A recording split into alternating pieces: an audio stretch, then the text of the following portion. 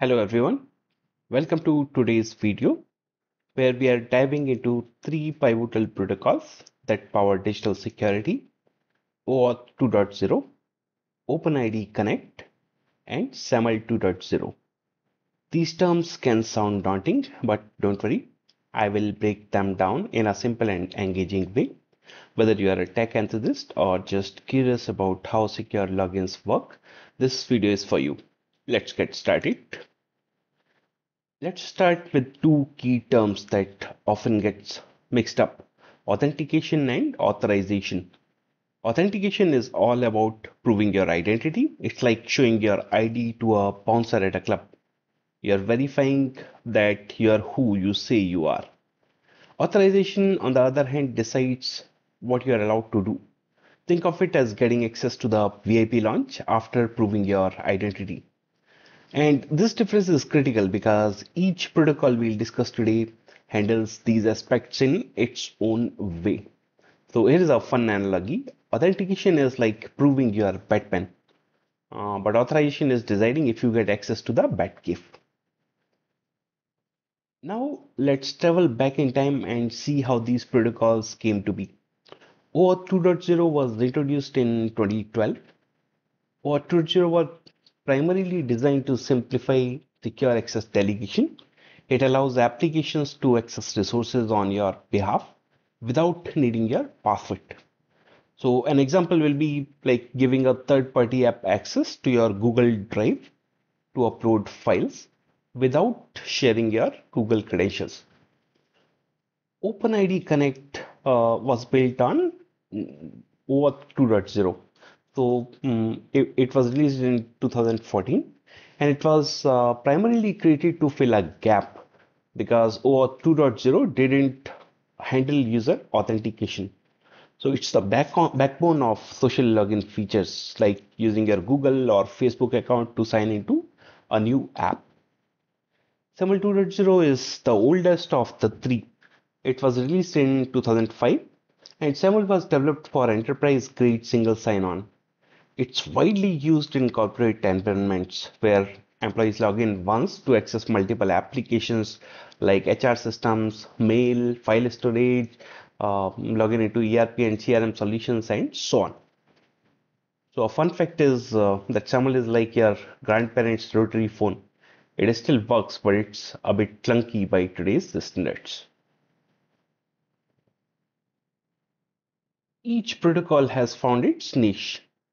OAuth 2.0 was widely adopted by customer-facing applications and APIs.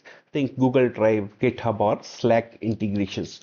It's ideal for scenarios where applications need to act on your behalf, like scheduling a meeting on your calendar. OpenID Connect, or OIDC as it's called, is perfect for social logins and modern cloud services. So if you ever clicked like login with Google or login with Facebook for any application, right? That means you have used OpenID Connect.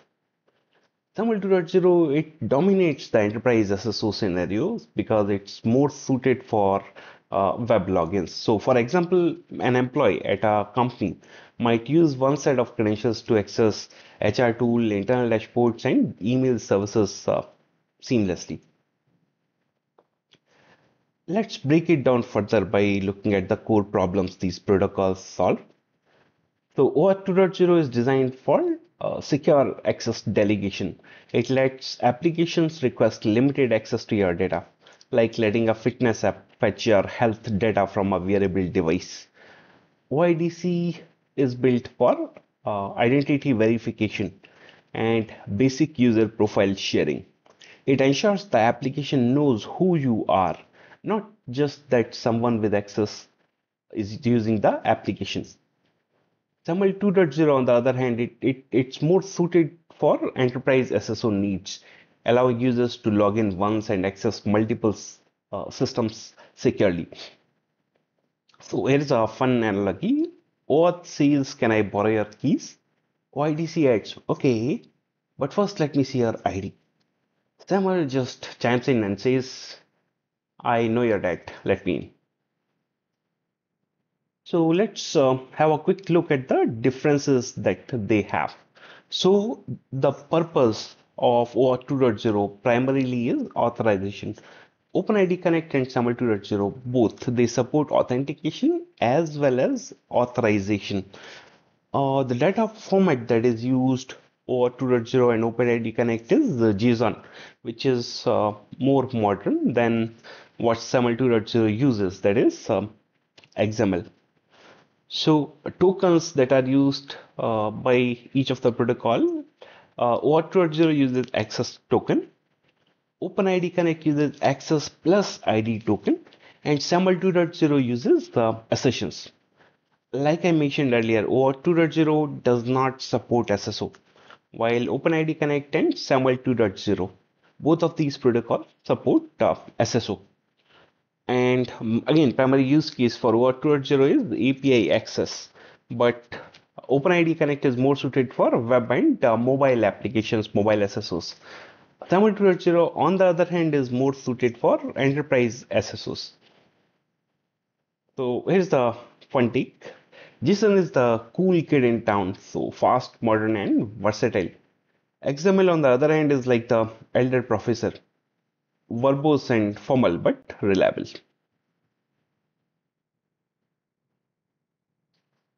Here's a guide for choosing the right protocol based on your needs. OAuth 2.0 is you should consider using it for API access. For example, if a third-party app wants to upload files to your Google Drive, OAuth ensures it gets the right permissions without needing your password. OIDC, you should use it for authentication and modern social logins. A great fit for web and mobile applications. So think logging into Instagram using your Facebook account. SAML 2.0 is it's a bit old, but it's perfect for enterprise SSO in environments which have legacy as well as modern systems. So for an example, an employee logging into multiple corporate apps with one set of credentials. So a quick summary will be OAuth is for APIs, OIDC is for authentication and authorization, both. So you can say it's for like selfies, and SAML is for board meetings. So each protocol has a specific purpose and shines in its own way. Thank you for joining me today. I hope this video helped you understand the difference between OAuth 2.0, OpenID Connect, and SAML 2.0. If you enjoyed this video, give it a like, share it with your friends, and subscribe for more tech insights. Got questions or want me to cover a specific topic? Please drop a comment below. I would love to hear from you. Until next time, stay secure.